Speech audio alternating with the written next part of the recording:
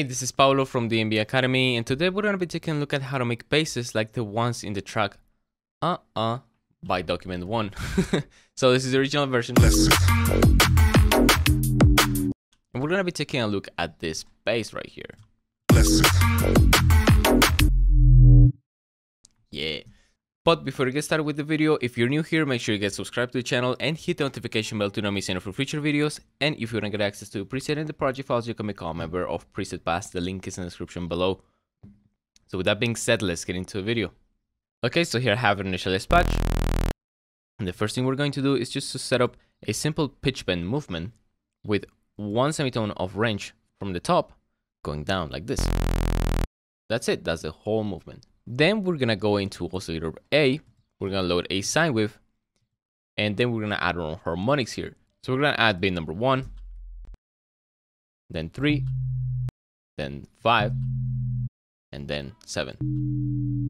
As you can see, it's just the odd harmonics. Now don't worry about the percentages, just worry about the principle, which is adding the odd harmonics to have this type of tonality in the bass, and then experiment with those, because once again, even though we're making recreations, you want to make your own original sounds. And speaking about being able to create your own original sounds, you can learn to do so by getting our program DMB Foundations, where we have 2 courses towards sound design. We have sound design fundamentals in case you're a complete beginner, and then we also have synthesis applied if you want to learn more about how to use synthesis in a real life situation inside the DAW. So continuing with the video, once we have this tone, everything else is really simple. We just need to map another flow into a level and make a rising shape like this. Then turn on the sub and do the same movement there.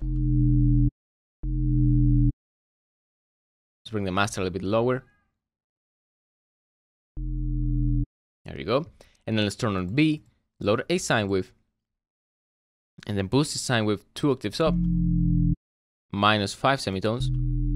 So this is equivalent of 1 semitone up and then 7 semitones higher, however you want to do it, and then make the same movement there.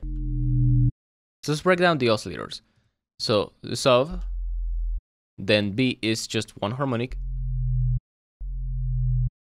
and then A is a whole harmony. If you want to learn more about the FFT workflow, Abyss talks a lot about this in his start to finish course. So if you're interested in this very advanced sound design, you can check out his course on the MB Academy. The link is in the description below. Now for effects, let's just go into the distortion. Bring the tube a little bit lower, or let's use a soft clipper. There you go. Then let's add a chorus. Nice. And then we can play with the rate. Then boost the mix. And then let's boost the master.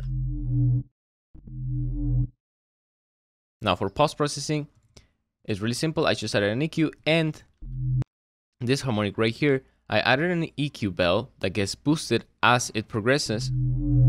So that one gets higher as the bass happens, and then a simple saturator to add a bit more gain. So if we listen to this in the context of the track, and now let's listen to this.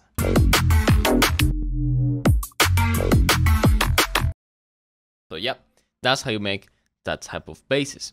So that's gonna be it for this video. If you wanna get access to the preset and the project files, you can become a member of Preset Pass. The link is in the description below. And don't forget to hit like, subscribe, and support channel by sharing this with a producer friend who you think would appreciate having this resource.